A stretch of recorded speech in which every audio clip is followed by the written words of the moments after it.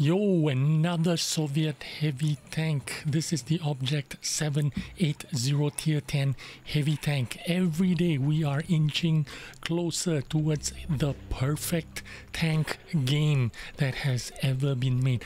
The absolute most important thing we need is another heavy tank in Tier 10. If you are here for the first time, consider subscribing and giving this video a like. Also, leave a comment in the comment section below.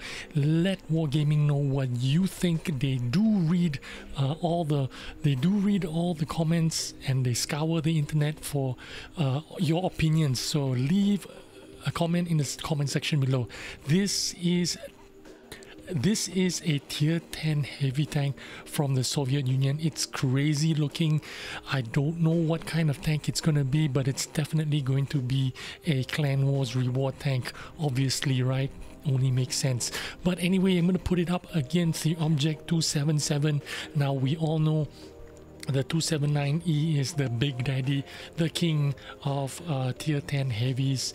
Anyway, there is no point comparing it to a 279E because it'll lose to a 279E. Okay, let's just, you know, get it out of the way. Let me be straightforward with you. There's no way it's gonna have any chance against a 279E or a Chieftain, but the next best thing is a 277, so let's put it up against a 277. Basically everything on this tank is slightly worse than the 277. I'm just going to be straight up with you, get that out of the way so you save like 5 minutes of your time and you can stop watching the video now. But if you want to carry on, there is one little thing that sets this tank apart, makes it a little bit better than the 277 in one small particular way, and we'll get to that immediately in a few minutes anyway. But we're talking about 263 penetration on standard AP shells, almost the same as the 277. 277 of course has 265 penetration, but we are talking about terrible premium shell penetration. Premium shell is APCR, but it's only 305 penetration. Most tier 10 tanks, heavy tanks anyway, got about 340 penetration.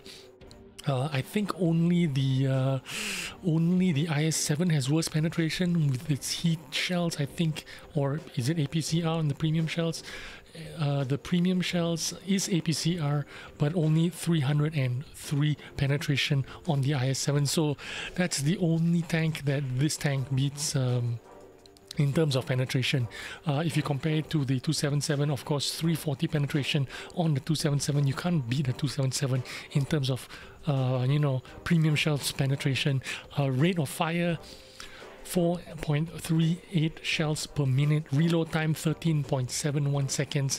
That's why I say it's no match for a 279. 279 under 10 seconds, Object 277 12 seconds. This is a whole 1.71 second more reload time, more time it takes to shoot an enemy. So what is so good about this tank? Well, not much is that great. Well, shell velocity 1030, but so is everyone else. Not a big of a deal, but the aim time, that's what you're gonna get with this tank. 1.92 seconds of aim time, which is a lot better than a 2.59 seconds of a 277, and even better than a 279 in terms of aim time. So you get a little bit of, obviously this is a Soviet heavy tank, so you're gonna get a bit of turret protection here. We're talking about turret protection 300 millimeters in the front, sloped on the side is 200 millimeters. That's really good. I mean, it's not like in the, you know, it's not like a 279 kind of turret, but it's slightly better than a 277 frontally anyway.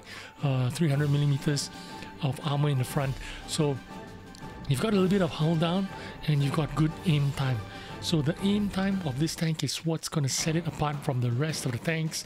The hull armor, on the other hand, is absolutely trash.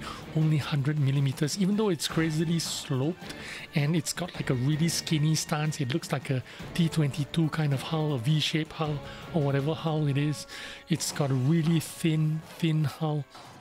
So it's really sloped, so maybe that 100 millimeters is not going to matter because it is so sloped. It's going to bounce everything. I don't know about that yet. We're gonna see when it comes out. I'm pretty sure I'm gonna get one of those rental tanks, and I will be able to make a video for you guys and tell you exactly how I think about the tank.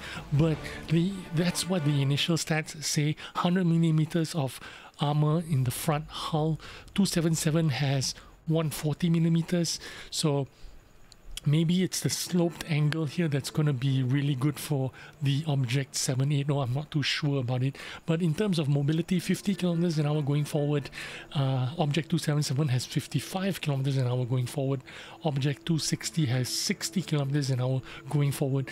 They all go reverse at 15 kilometers an hour. So in terms of reverse, it's the same. In terms of forward, slightly slower than the 277.